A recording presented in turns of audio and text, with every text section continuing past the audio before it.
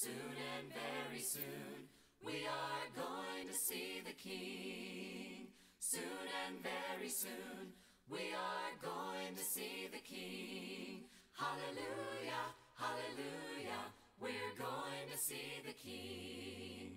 No more crying there, we are going to see the King. Hallelujah. No more crying there, we are going to see the King. Hallelujah. No more crying there, we are going to see the King.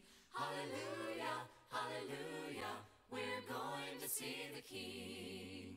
No more dying there, we are going to see the King. Hallelujah. No more dying there, we are going to see the King. Hallelujah. No more dying there, we are going to see the King. Hallelujah, hallelujah, we're going to see the King. I'm happy today, oh yes, I'm happy today in Jesus Christ. I'm happy today because He's taken all my sins away, and that's why I'm happy today. I'm singing today, oh yes, I'm singing today in Jesus Christ. I'm singing today because He's taken all my sins away, and that's why I'm singing today. I'm praying today, oh yes, I'm praying today in Jesus Christ. I'm praying today because He's taken all my sins away, and that's why I'm praying today. I'm happy today, oh yes, I'm singing today in Jesus Christ. I'm praying today because He's taken all my sins away, and that's why I'm sharing today. Walking on heaven's road, I'm gonna lay down my heavy load. Jesus said He'd walk along with me, praise God, glory, hallelujah. I'm singing all the way, I got sunshine in every day. Won't you come along and join me on that heaven's road? Who's that walking down the road, carrying such a heavy load? Sinner, lay your burden down, 'cause we're walking on heaven's road. And when you're Walking on heaven's road, I'm gonna lay down my heavy load. Jesus said He'd walk along with me, praise God, glory, hallelujah. I'm singing all the way, I got sunshine in every day. Won't you come along and join me on that heaven's road? young folks walking hand in hand, singing with the angel band. Old folk ain't so tired no more, 'cause we're walking on heaven's road. And when you're Walking on heaven's road, I'm gonna lay down my heavy load. Jesus said He'd walk along with me, praise God, glory, hallelujah. I'm singing all the way, I got sunshine in every day. Won't you come along and join me on that heaven's road?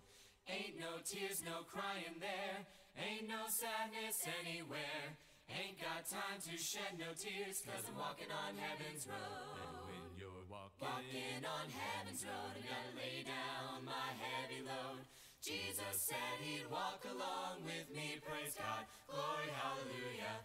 I'm singing all the way, I got sunshine in every day. Won't you come along and join me on that heaven's road?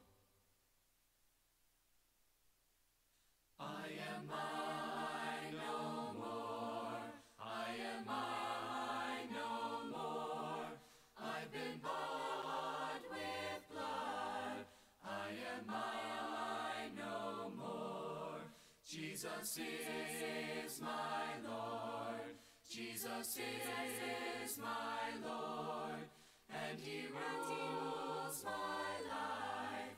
Jesus is my Lord, He will come again, He will come again, and He'll take me.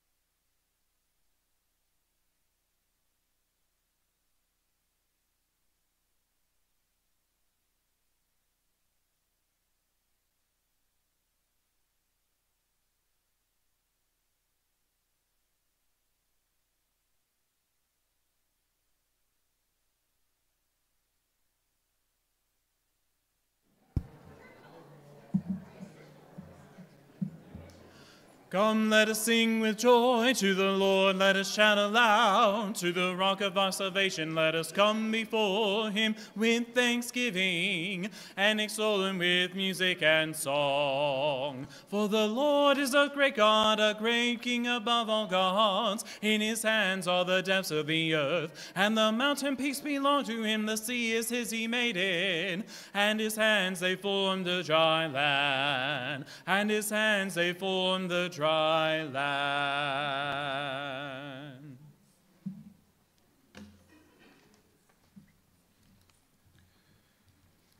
Good morning, everyone. Glad to see everyone again here with us today for our worship here at Central.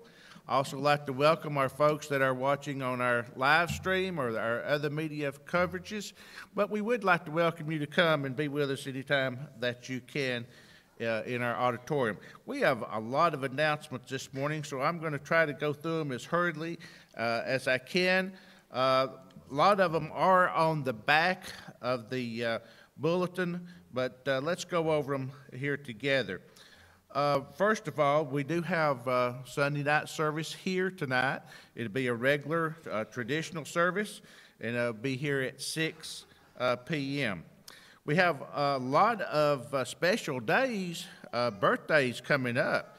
4/22, we have Daniel Czar, and then we have 3 on the 23rd. We have Edith Camp, Debbie Foster, and Mary Lackford. So we wish those ladies and Daniel a happy birthday, as well as on the 25th, James Tubb, and then the 27th is Caitlin Young.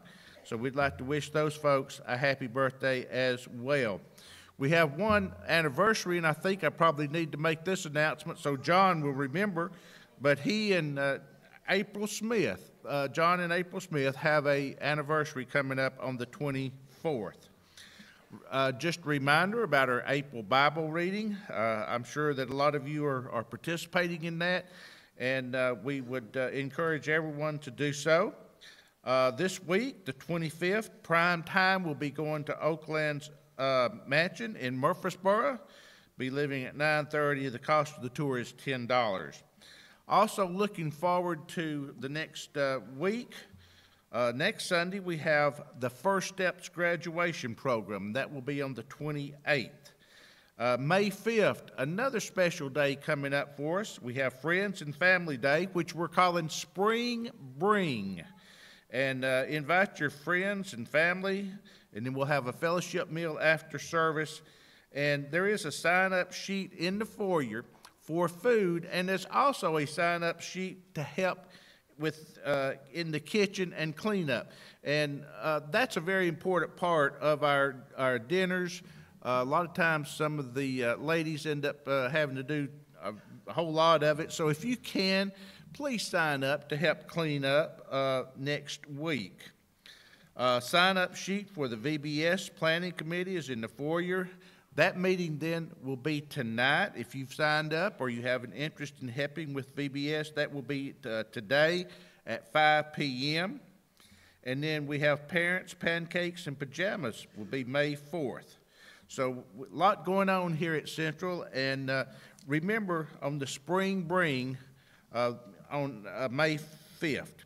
Also, we have a couple of announcements that we need to make this morning.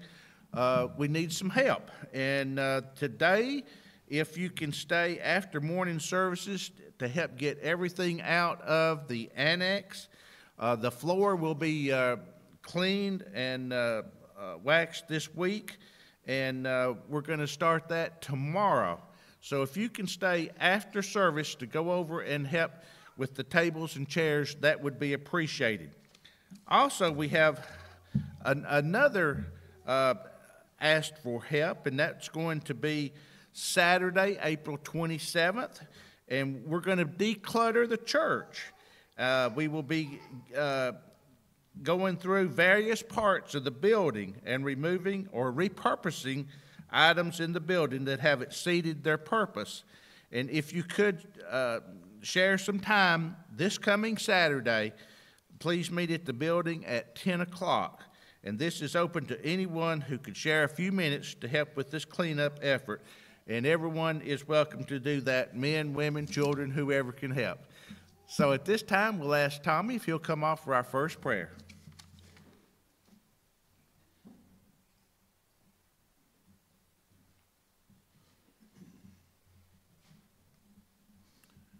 Let us pray. God our Father, as we approach your throne of grace this morning, we do so cognizant of your omnipotent power, Father, the greatness, goodness, and holiness of your name. Father, we're so thankful for every blessing that you give us each and every day, and none more, Father, than the gift of your Son that you sent to this earth to die a cruel death, that we would have hope and promise of eternal life with you. Father, we're thankful that we can just come together and call ourselves your children. We ask that you bless our elders here. Father, we ask that you guide them and direct them as they lead us. Father, we know that there are those here this morning, those listening online, that are dealing with illness, sadness, bereavement, and heartbreak for a myriad of reasons. Father, we don't know each name. We certainly don't know the circumstances. But Father, through your omniscience, you know each one by name and each set of circumstances in detail. We ask, Father, that you give them the healing and the comfort that can come only from you. Father, we thank you for James and his family and the work they do here at Central. We ask that you be with him this morning as he brings us a message from your word. And Father, we pray that as we leave here that we can take the good news of your word and share it with our community and the world and bring the lost to Christ. Father, as we continue this morning, we ask that everything that we think, do, and say be in accordance with your will and pleasing in your sight. For this is our prayer in Christ's name. Amen.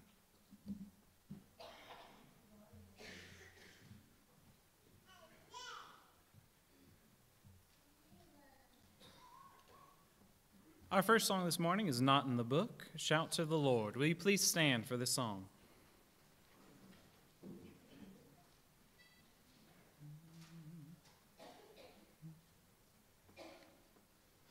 My Jesus, my Savior, Lord, there is none like you. All of my days I want to praise the wonders of your mighty love. My comfort, my shelter, tower of refuge and strength, let every breath, all that I am, never cease to worship you. Shout to the Lord, all the earth, let us sing. Power and majesty, praise to the King. Mountains bow down and the seas will roar at the sound of your name. I sing for joy at the work of your hands. Forever I'll love you, forever I'll stand. Nothing compares to the promise I have in you. My Jesus, my Savior, Lord, there is none like you. All of my days I want to praise the wonders of your mighty love. My comfort, my shelter, tower of refuge and strength, let every breath, all that I am, never cease to worship you. Shout to the Lord, all the earth, let us sing. Power and majesty, praise to the King. Mountains bow down and the seas will roar at the sound of your name.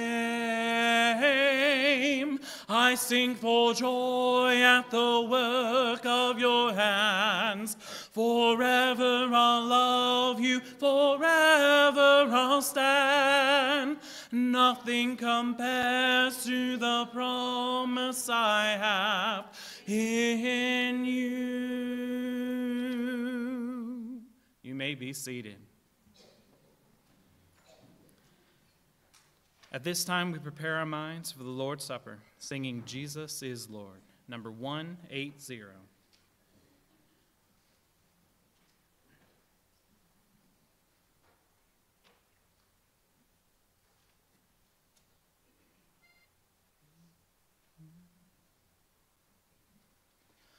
Jesus is Lord, my Redeemer. How he loves me, how I love him. He is risen, he is coming. Lord, come quickly. Hallelujah. What a friend we have in Jesus. All our sins and griefs to bear. What a privilege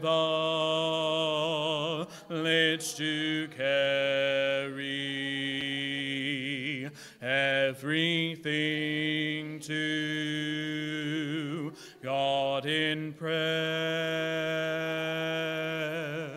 Alleluia, alleluia,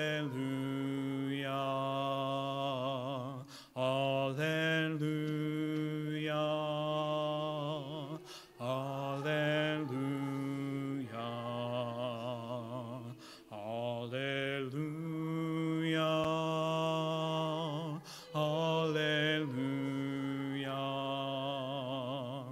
alleluia, alleluia.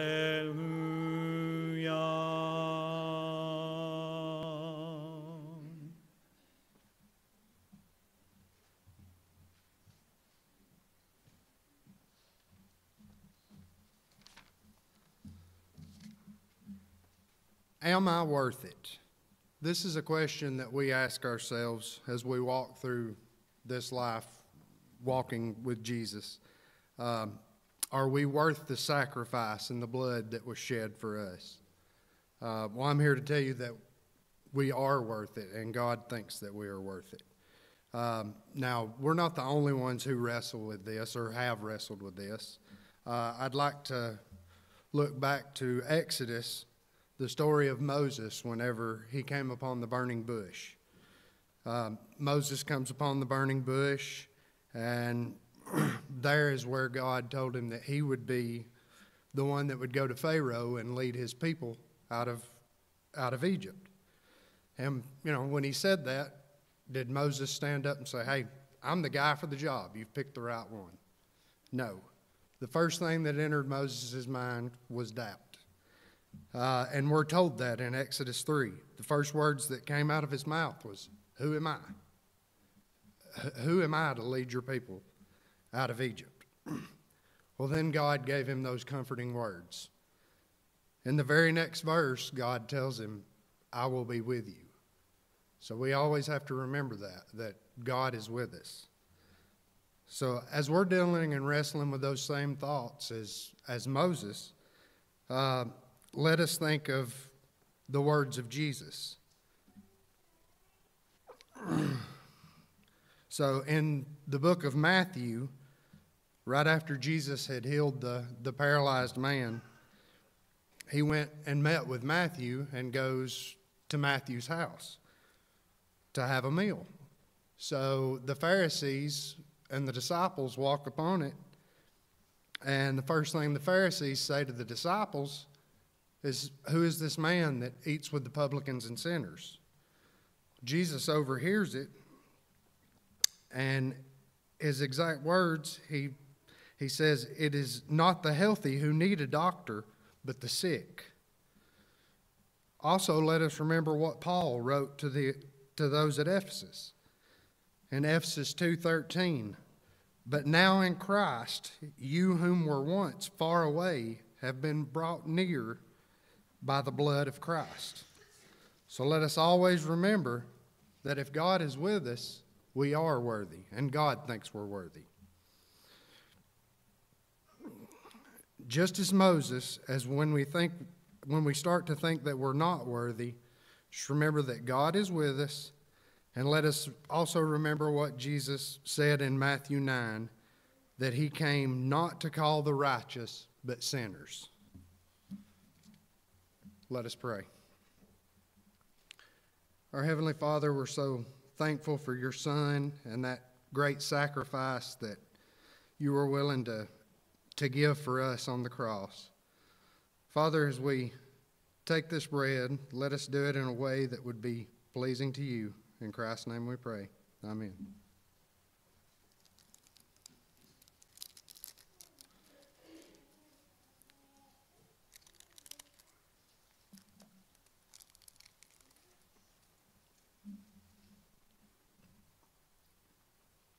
Now let us pray for the cup. Our Heavenly Father, we're so thankful for this cup and for the blood that was shed for our sins. Be with us as we take it and help us to concentrate on the blood that was shed for us. In Christ's name we pray. Amen.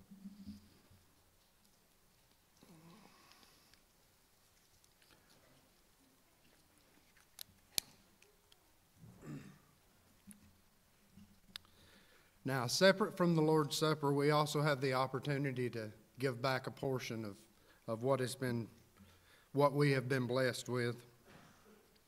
There's many different ways you can give. There's boxes back in the foyer. You can drop it in. You can give it to one of the elders. You can go online and give. But as we prepare to do that, let us pray. Father, we're so thankful to live in a place where we have the ability to earn a living. Father, we pray that as we're preparing to give a portion back to you, that we will give with a cheerful heart. Father, we also pray that what we give will be used wisely and go to help further your kingdom. In Christ's name we pray. Amen.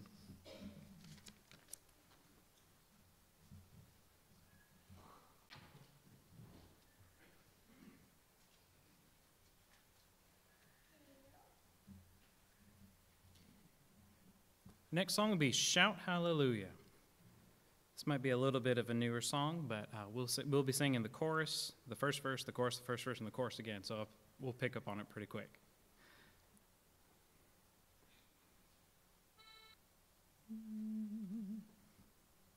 Shout hallelujah, shout hallelujah, shout hallelujah unto the Lord. Shout hallelujah, shout hallelujah, shout hallelujah unto the Lord. Sing aloud to God, let the people shout before his throne. Hallelujah, sing aloud to God, make a joyful noise unto the Lord. Shout hallelujah, shout hallelujah, shout hallelujah unto the Lord. Shout hallelujah, shout hallelujah, shout hallelujah unto the Lord. Sing aloud to God. God. Let the people shout before his throne.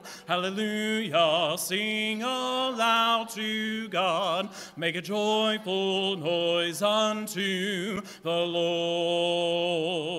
Shout hallelujah, shout hallelujah, shout hallelujah unto the Lord. Shout hallelujah, shout hallelujah, shout hallelujah unto the Lord. Amen. If you're using a book and like to mark our song invitation, be number 469. 469, Faith is the Victory. Then if you'll please stand for our next song and remain standing for the scripture reading afterwards, it'll be At the Name of Jesus. This is one that we learned a couple of Wednesdays back.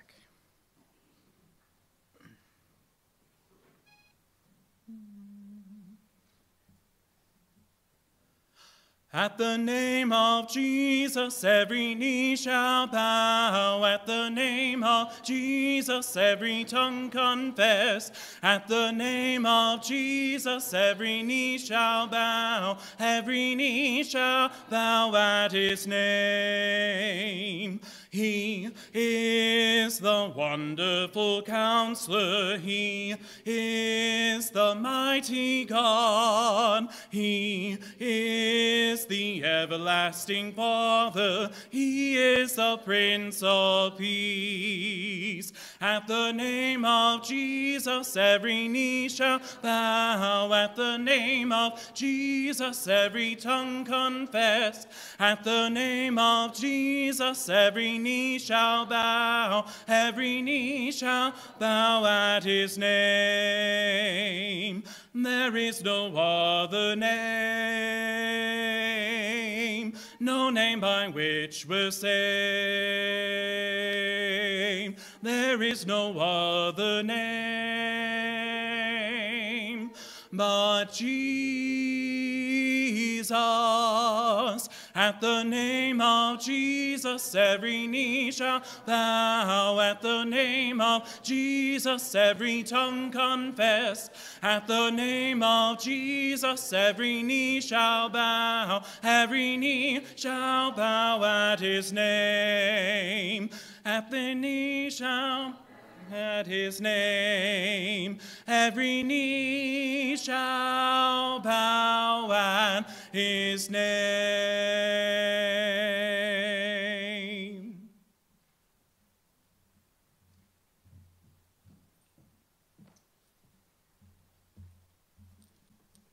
Our scripture reading today will be coming from Joshua chapter 6, verses 3 through 5.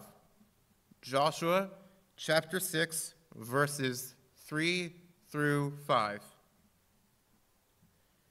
You shall march around the city, all the warriors circling the city once. Thus you shall do for 6 days, with 7 priests bearing 7 trumpets of ram's horns before the ark. On the 7th day you shall march around the city 7 times. The priests blowing the trumpets, when they make a long blast with the ram's horn, as soon as you hear the trumpet, then all the people shall shout with a great shout, and the wall of the city will fall down flat, and all the people shall charge straight ahead. You may be seated.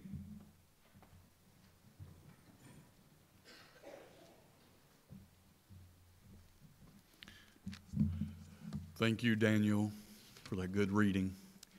Thank you for being here today. To all who are here, so I'm going to say good morning. Good morning. Hope that you are excited to be here. I know yesterday the ladies had a blessing of being able to have the event together yesterday morning, focusing on fellowship and painting, focusing on art. I know we have apparently several really good artists who are here today, and if you enjoyed that, we're glad that you have that good memory. We are looking forward to May the 5th, which will be about 2 weeks from this morning. That is our Friends and Family Day, so please be sure that you are making preparations not only to be here yourself, but to do what you can to allow others the blessing of being at the Central Congregation. That's really what we're trying to do. And we talked a little bit about that this morning in Bible class with regards to discipleship. Our focus should be the focus of our teacher. And Jesus was the most focused person who has ever existed, and his focus stayed and remained the same from his ministry to the center of the ministry to his life, death, resurrection, and ascension. We have a job to do today. We want to plant the good seed and allow that to find fertile ground and hearts to grow closer to God. So let's do what we can. I'll say a little bit more about that after our sermon today. I want to share with you a couple of great points. I am always overjoyed, really. It's overjoyous, really, to hear from friends of mine throughout the world, particularly in mission points that I've been involved in. And it seemed like just back to back, I received something from Athens, Greece, where they had just baptized a young lady in Christ Jesus. And Brother Benny Laka, who is part of the work there, shared with me the email, and then Peter, who is one of the associates there in Athens, Greece, shared with me the same news. And so I was like, okay, this is a wonderful thing when in that government there is a child of God that comes from that kind of environment. So it wasn't hop, skip, and a jump later until I heard from my friend Mark Charles down in St. Vincent, and just yesterday he baptized 2 people into Christ Jesus. And so in just a weekend or so, I heard of the blessing of 3 precious souls that have been added to the Lord's church today. So we're glad for that, and I hope that you will rejoice in those things. And let's do what we can to allow that rejoicing to pour over into the work here at Central. All right. So I decided, instead of us staying in the book of Joshua for the next few weeks, I'm going to do one more lesson from the series on the footsteps of faith. But we're going to do it next week in the book of Acts. So we're going to jump from the Old Testament into New Testament concepts. So we will have a kind of shift of attention then. But today, I want you to open your Bibles to Joshua chapter 5 and Joshua chapter 6. We're talking about footsteps of faith. How that when you follow the leadership of God, you know it's always going to be okay. But you will have your moments when you wonder how it's possible. We started last week with looking at the idea of Israel crossing the Jordan River, having to trust God in that. And we're going to hold on to that very same element today in trusting God in this. Because now we're coming into a separate sort of issue. Now we have, as Israel, as we follow this narrative, Israel has crossed the Jordan River. They are in Canaan, and everything is just the way it needs to be. But it's during this time that the problems start to creep up. People start to wonder, how are things going to work out the way that we know they are? If you notice on the slide that I have behind me and in front of you, it is that when you're facing walls and you do so by faith in God, and you know that those walls are merely obstructions to the path that God has in mind in the end, then we know the walls are going to come down. But it doesn't take away from the fact that we wonder, how's God going to work this out this particular time? And that's why we go into our lesson today. The problem for Israel is that even though they're in Canaan and they can look around and see the great trees and the greenery and the beautiful streams of waters and the plush, fertile environments, things are looking good. The problem is they're coming upon now the first level of enemies. Those enemies have been hearing about this for a long time. They're getting ready. And the problem is that on the inside of Canaan, you've got these warriors, fortified warriors, ready to go, ready to attack. And they do not take kindly to the idea that this Hebrew nation out there has been mulling around for the last 40 years and they've got us in their crosshairs. That's not something that sits well with these individuals. And so as they face Canaan, they're also facing cities with fortified walls. And the people on the inside have armor, and they have chariots, and they got battle horses. They've got swords, and they've got axes. They've got all kinds of, weaponry. For the last 40 years, they've been basing going into Canaan on a ruling of a minority of people. But the majority of people, the majority of those spies that went in 40 years before, is still resonating with the people of God right now. And that is, 10 of the 12 spies came back and said, look, this land looks amazing, looks great, but we can't take it. It's not going to work, at least not for us. What you have to recognize right here is that for the last 430 years, Israel has not been like the Canaanites. This generation can look back at their fathers and their grandfathers and their great-grandfathers and say in every generation going backwards, we're not warriors. We're not soldiers. We're not bred for that. We have been in captivity. We've been slaves. And if you compared my skill with a weapon to the skill of those in those fortified walls, I've got nothing to offer. Things are not looking very good for me. And so as they're crossing the land, the river, and as they walk into the land, there's one question that we ask too. If we project those ideas on this situation, we're thinking, how are they ever going to take this land? And that's what they were thinking too.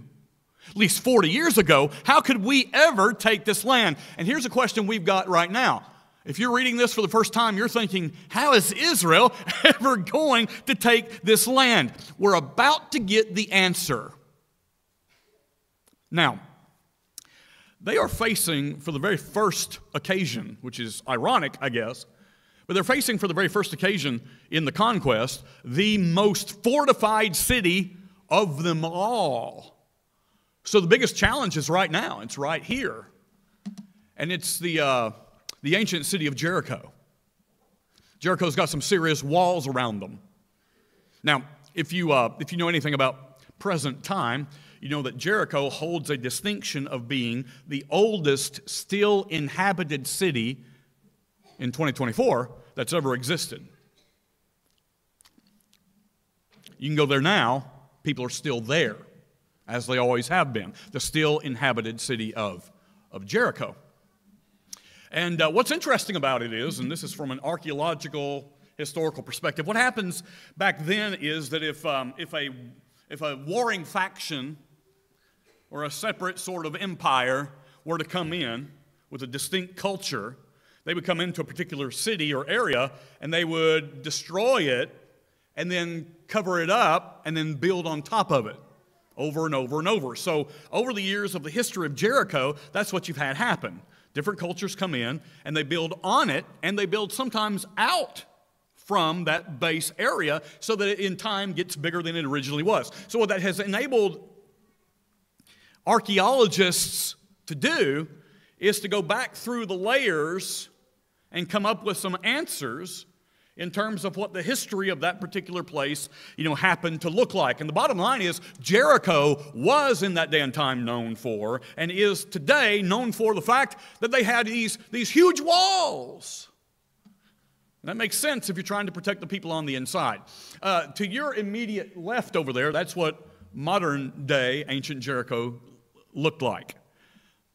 You can look at that if you want. Hey, appreciate that. Is it on yet? All right, thank you.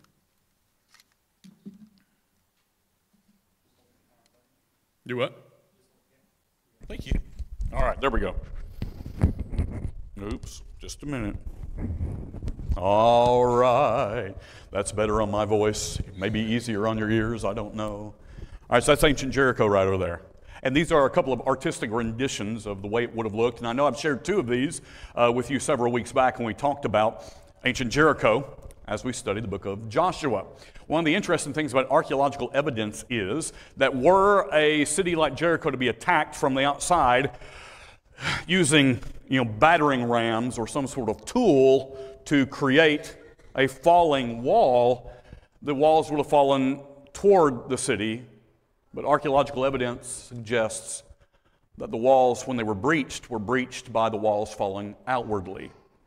So something had to have happened with these walls. Now, the reason we're getting into all that is because here's what you've got going on in the context. You've got a bunch of scared, you ready? A bunch of scared slaves in a brand new environment, brand new land they don't belong in yet. And they have this impossible task of overpowering the most strongly fortified walled city in ancient Canaan. And this is what becomes known to us as the Battle of Jericho. This is where we are right now. Now, all of us in here know the story. I'm not going to go through it again. We will look at the text that Daniel read in just a minute one more time. But what does happen is that we overlook the foreshadowing that occurs in Joshua chapter 5. And I want you to look at that with me right now. Foreshadowing means the hint of what is yet to come. And that's exactly what we have happening right here in chapter 5, verses 13 through 15. So please, if you're there, read it with me so we'll know what's happening right here. It came to pass when Joshua was by Jericho, he lifted his eyes and looked, and behold, a man stood opposite him with his sword drawn in his hand. And Joshua went to him and said to him, "Are you for us or for our adversaries?" So he said, look at this reply, right? "No, but as commander of the army of the Lord I have now come." Joshua fell on his face to the earth and worshipped and said to him, "What does my Lord say to his servant?" Then the commander of the Lord's army said to Joshua, "Take your sandal off your foot, for the place where you stand is holy." And Joshua did so. So look at that part right there. Hey, Joshua comes out. "I'm leading this show. Who are you? Who are you? Who are you for? Are you for us or are you for our enemies?" And the reply, which I love, is no. You're like, what? Are you for us or for our enemies? No. Who he's for is the one who had turned their face in obedience to the Lord. That's who he's for. Joshua understands that, it seems like. Joshua bows his head before the commander of the army of the Lord. And now, at that point, God starts to share these details of just how Jericho will fall. Now, do you remember how it's going to fall? All of us do. Look at chapter 6. And listen to verses 3 through 5, okay? I'm going to kind of paraphrase it since we've heard it already. You're going to march around that city, all your men of war. You'll go around the city one time, do that for 6 days. On the seventh day, you're going to march around it 7 times, and then the priests are going to blow their trumpets. And as soon as they blow their trumpets, the ram's horns, when you hear the sound of the trumpet, all the people are going to shout with a great shout, and here's what's going to happen. The wall of the city is going to fall down flat, and the people will go up every man straight before him. Now, here's your question today. James, you've given considerable time to setting this up. What on earth does this have to do with you and me? It's a really good question. Why would I spend this amount of time just to get us into that scene? And it's because we've all run onto some walled cities before, haven't we? In life? You ever gotten into a position where the deck of cards is stacked against you, the odds are against you, and you've got zero previous experience with anything like this? That's where Israel is right now. And you don't even know sometimes what to apply to this situation. So, having said that, we're able to look at our points today, and that is, when you run against a wall in your own life, the very first thing I got to say is really pretty simple. It's 2 words, and these words go together like peanut butter and jelly, like pork and beans, or Batman and Robin. And you can pick whichever one you like more in that list of those 3 options, okay? But these 2 words are faith and obedience. We might even use the words trust and obey, for there's no other way, right? So when we talk about these 2 words, you hit a wall in your life, and the very first thing you're going to say is, I'm going to obey God. That's it. I'm going to obey God. Got faith in God that He's going to get me across these walls. I'm going to obey Him, whatever it is He wants me to do. I'm going to obey God. Here it is. Now watch. No matter how difficult it may seem. And that's the hard part. Now I'm going to tell you why that's the hard part, and here it is. If I'm honest with you and you're honest with yourself, obeying God is not always that easy. You ever thought that? It's not always easy. And you may say, oh, James, I can't believe you would say that. The commandments of God are not burdensome. John tells us that. Amen, he does. Absolutely he does. Let me say it this way. Obedience is not always easy, but obedience is always the best. Let me give you some examples here. It wasn't easy. The path wasn't easy for Elijah to go and confront Ahab and Jezebel. He's going to stand up before them and say, look, here's what God says. You have to understand, Elijah knows that Ahab has the resources to kill Elijah. It's not easy to walk into a position or a place like that. Not easy, but it's always best. It wasn't easy, and you may say, well, it's part of his spiritual nature. So yes, this is true. Daniel can look in the face of a law that says no longer pray to God anymore, and Daniel keeps on praying anyway. And I might say that's not necessarily easy. And the reason I say that's not because Daniel's not committed, but because from a practical perspective, that could cause problems for Daniel. And by the way, it did. Obedience is not always easy, but obedience is the best. And probably the best one I was thought to use in this would be in Genesis 22 when God is testing Abraham about his very own son Isaac. Are you going to obey me, Abraham? Lord, I'm here to obey you. What do you want me to do? I want you to give me back the son I gave you, the son of promise. That's what I want. And you're looking at this right now and you're thinking, okay, that's not so easy.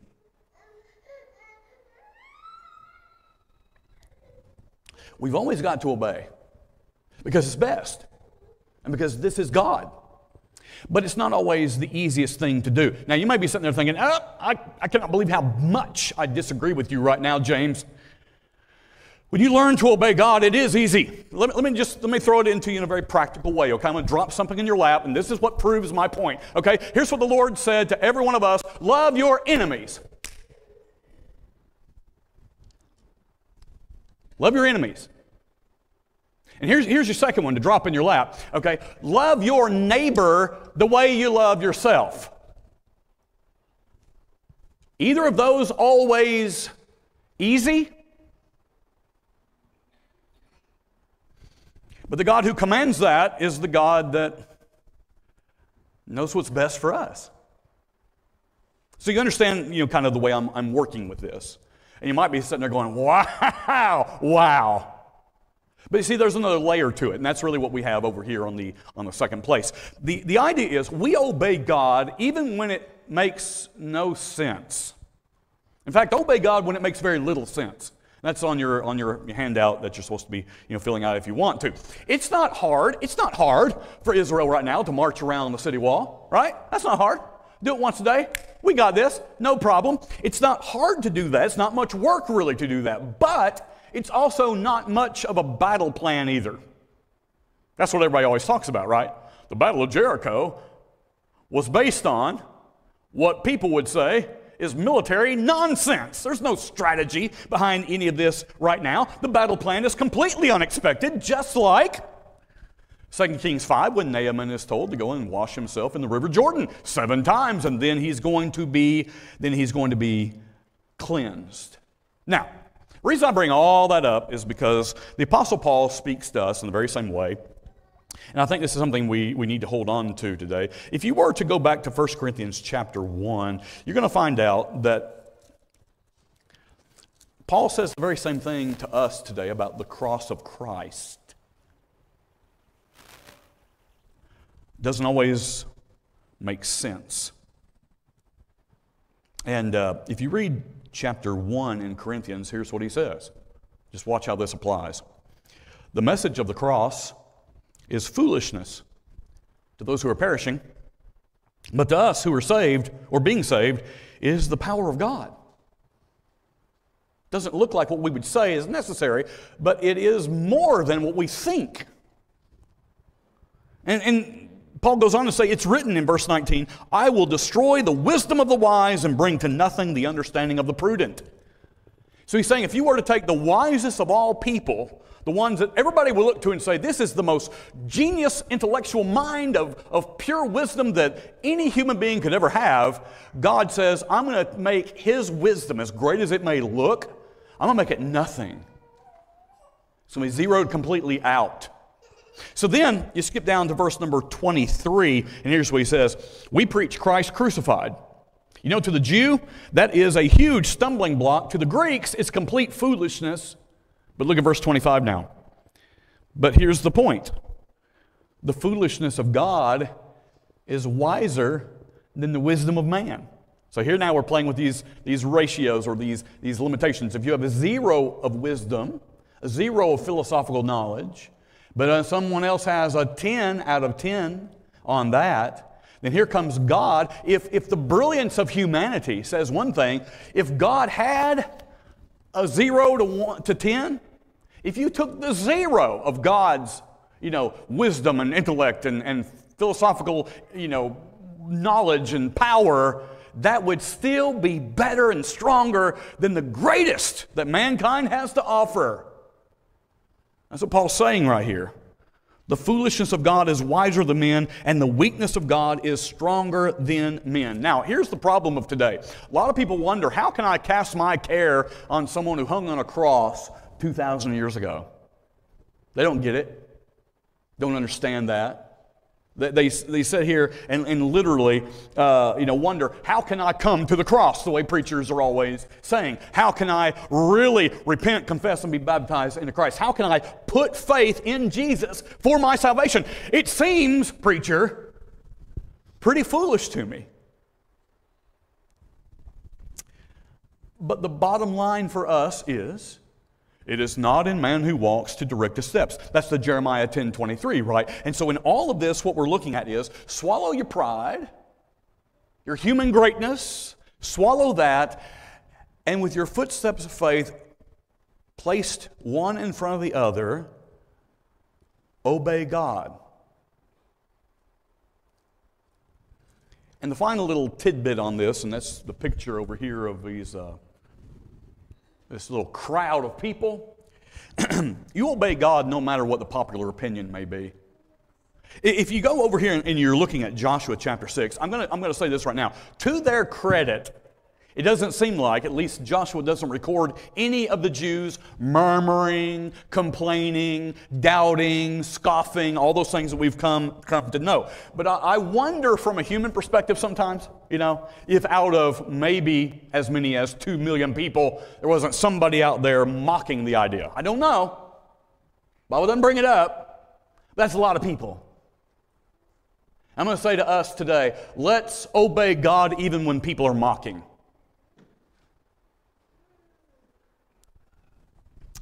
Obey God regardless of all of the opinions.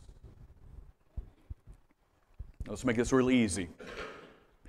Our society, our culture, our world today belittles and mocks the idea of the golden rule. Do unto others what you would have them do unto you. And we can look at that and think, wow, that would make the world a far better place when people just do that. But the world mocks that idea. You ready? Here it is. You ready? You know what's coming. Obey God anyway. You do what we know is what God wants. Do it anyway. Heard a story one time about a guy who was pondering going into a mission world, a mission effort, and he was going to literally quit his, high-paying job and just dedicate himself to a particular area in the world and just start teaching and preaching about Jesus Christ to those people. And he started getting all kinds of negative responses and people sending him letters saying, you shouldn't do this, don't do this, and they sign them. One day he got this anonymous letter, and you know how those are. The nameless letters, oh man. you can be so bold, with that. And this letter said, people are unreasonable, people are illogical, people are self-centered. You go and love them anyway. I thought that was a wonderful little motto for life. World around us is not perfect. And people you talk to aren't, perfect at all, but you love them anyway. If obedience is mocked, you obey God anyway. That leads us to our next one. These are the last two. These are going to be relatively quick. You understand that when we obey God, we're going to have an automatic victory in life? You keep God first. You keep Him your priority. You walk in His steps. You're going to have some victories in life. You understand obedience leads us to victories, and when you have those victories in life, dedicate them to the Lord. Say, thank you, Lord, for what you've done. That goes back to those memorial stones we talked about erecting in your own life today. Dedicate those great victories to the Lord. Look at chapter 6, verse 17. It says there, the city shall be doomed by the Lord to destruction, it and all who are in it, except. See this right here? Only Rahab the harlot shall live, she and all who are with her in the house, because she hid the messengers that we sent. Now skip down to verse 24. They burned the city and all that was in it with fire. Only the silver and gold and the vessels of bronze and iron they put into the treasury of the house of the Lord. Obedience leads to victory. Victory leads to dedication and devotion to God. When you climb over those little humps in life, those little hurdles in life, when you go through the little dips and little valleys, you understand that this is saying that any time they conquered a city, there were always going to be something that was consecrated. It's basically like saying this is now set apart for a different purpose. It could be an animal, it could be gold, it could be silver, whatever the case may be. Why would they do that? They do that so they could recall that this victory has come from God. Now, we're looking at this. It's not them doing this. It's not them, it's Him. He's the one that gave them this victory. The biggest danger that can ever exist is that we go about, God's over here destroying walls, and we're able to walk through in this great kind of victory, and then after He's done it all, we think we're responsible for it. We start thinking about how great we are. That's a huge problem with human beings today. We know why this fell. This fell because of the power of God. There's no fall without their obedience to what God commanded them. Those things are all connected right here. So obedience is the ultimate connection. It's the ultimate connector. Our faith, our obedience connect to the switch that enables us to tap into that power. The switch controls the power, but that power didn't come because I have the ability to flip a switch.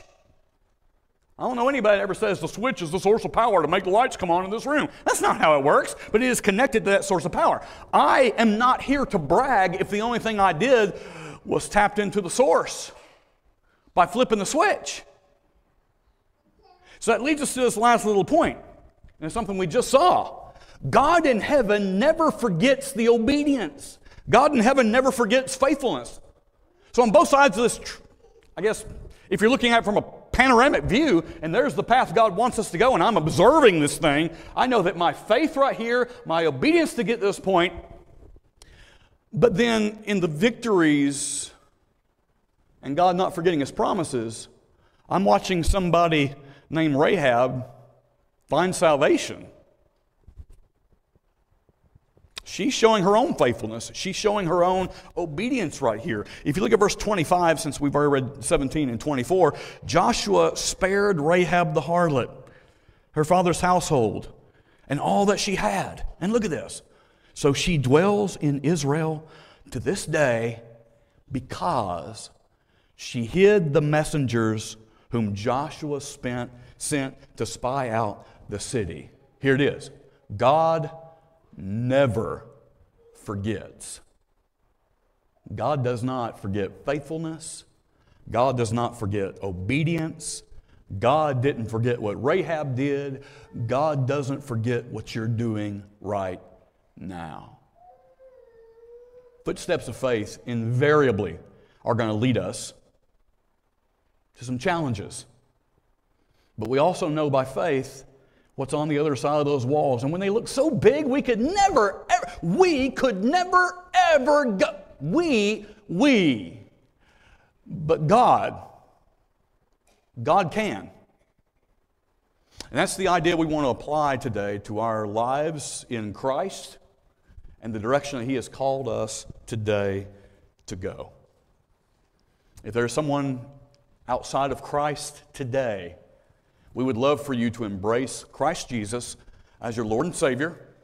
We would love to see you go from outside of Christ, where there are no spiritual blessings, to being one with Christ by baptism into His death, contacting that blood that could purchase the Lord's church, purchase you back from a life of separating choices, and allow that sacrifice Christ made, based on your faith and your obedience, to place you in as part of God's called out, so that as you walk, you're walking in those footsteps that faith itself declares we, in obedience, must follow our Lord. If you are a child of God but have not allowed faith and obedience to be part of your daily walk in Christ, and you find yourself floundering at times because your focus isn't right, would love for you to get that focus back where it needs to be and make your life right today. If you need to come home, come right now as together we stand and sing.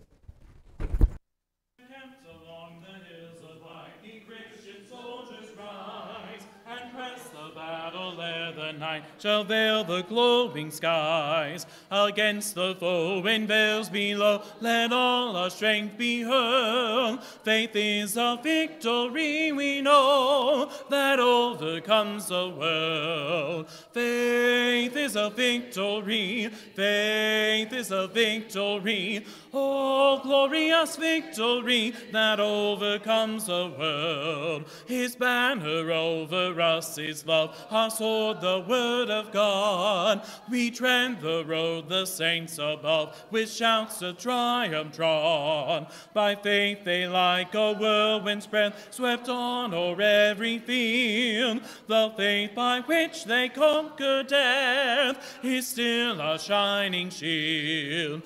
Faith is a victory, faith is a victory. Oh, glorious victory that overcomes the world. You may be seated. Just make a very quick little follow-up to our Friends and Family Day on May the 5th. Think about this for a second. If you thought in the back of your yard at home there was a priceless treasure, would you sit around thinking about it all the time, or would you maybe tell someone you trusted about it? Would you sit there and sing songs of how great that treasure is, or would you get up and dig for it? That's the idea. And of course, I'm trying to paint the picture. If you have something you know is of great value, and if you really, really want it and know it's going to change your life for the best, the idea would be that you were going to share that. You're going to seek it 100%.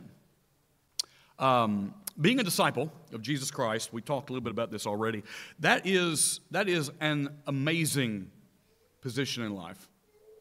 I'm a follower of Christ, and you may say, well, I'm in this branch of military service, and I'm this rank, and I'm that, and I follow this great official. Those are all great things, but when it comes down to it, certain things have an eternal, everlasting appeal. And it's only going to be found because of what God Himself is able to do. So if you believe that following Jesus Christ is everything that you are, then you also believe that naturally you're going to plant seed so that fruit is born. On May the 4th, parents, pancakes, and pajamas with our young people are going to happen on that Saturday.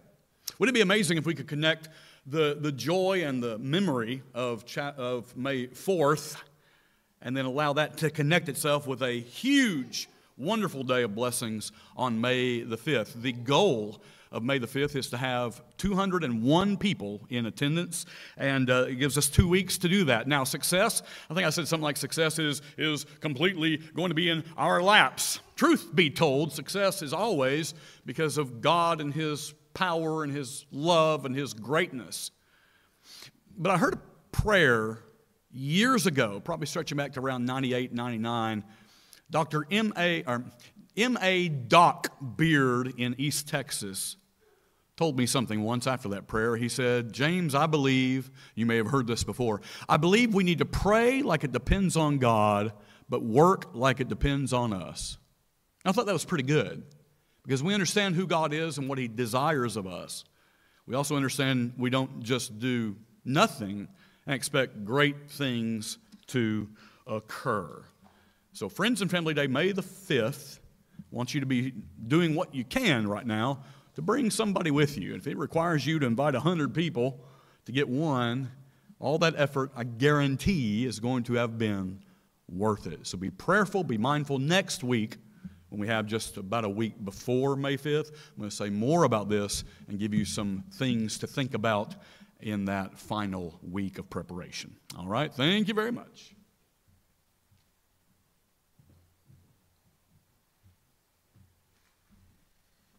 Thank you, James.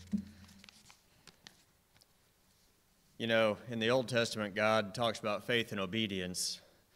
And in the New Testament, Jesus says, love God and love others. Two kind of go together. To make that real to me, I have to remember two things. Number one, it's not about me. And number two, I'm not in control. And those are two things that are hard to remember some days. I usually have to wake up in the morning and say something like that to myself. But that does lead us to victory, and that is pretty awesome. As we close out our worship this morning, we're going to pray for folks that you see listed in your worship guide there. And if you would, just please join me. Father, we again thank you for today. We thank you for this day to worship you, to sing songs of praise, to participate in the Lord's Supper together. And Father, to study your word. Father, we wish for our lives to be to your glory, for you to smile when you see what our hearts are aligned. And Father, we want to be aligned with you. Father, as we close out our worship this morning, we bring some folks to you that are dear to us, folks that have requested prayer. Father, we bring before you Doug Camp and Jimmy Wallace as they continue to recover with their backs. Father, we pray for return of function. Father, we pray for relief from pain. Father, we pray for Pinky Hill. And Father, we give thanks for her example in her life, and we continue to lift her up to you to look after and take care of her. Father, we pray for Polly Simmons and Gloria Heiler. Father, for you meeting their needs, and Father, for bringing the people around them that are necessary to comfort them and encourage them. Father, we're thankful that Renee's eye surgery has gone well, and we continue to pray for full recovery for her. Father, we pray for Ruth Burris, both with her heart and recovery as she heals her broken arm. Father, we pray for Bruce Null and Taylor Jones. And Father, ask that you would continue to work in their lives and meet the needs that they have. And Father, for Mary Ripsky as she heals her broken hip. And Father, as you work your daily miracle in this creation that you've made in knitting our bodies back together, creating a body that will do that. Father, that healing comes straight from you, and we're thankful. And Father, we pray for Bertie Gilbert as she recovers and heals from having this pacemaker placed, and pray that will provide the stability for her health that she needs. Father, we're thankful that we can bring our cares and our desires to you.